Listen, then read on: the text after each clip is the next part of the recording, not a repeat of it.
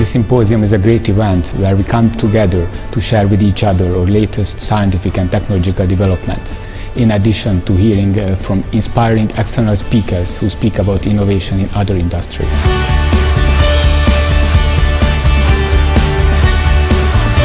The good thing is that all these innovations are serving to save people's lives and making them healthier. So I think that's why it's good to work for this company.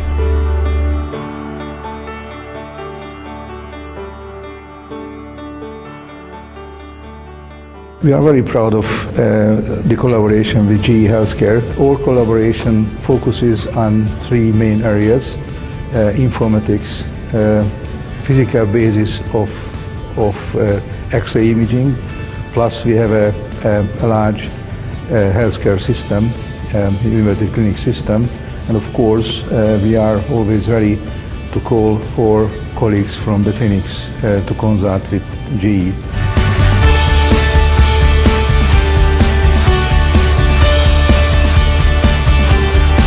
Innovation is a new technology that captures others. And today we will have the opportunity to learn many new innovations from this team. And I am very proud to be part of it.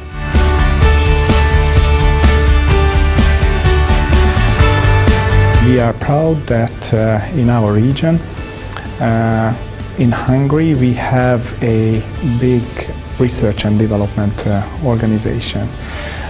Which contributes to all of our products available in our portfolio. I think that we can find the best proposal, the best offer for the governments to spend less on the healthcare, but the effectivity of the healthcare service companies, of the healthcare service system, can be most effective.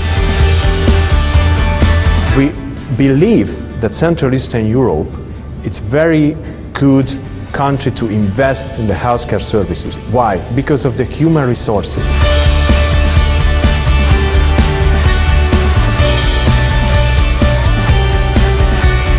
Those who are full of ideas, they need to have the courage to stay, and that courage is partly going to come from their predecessors or their parents, people who are running the countries today.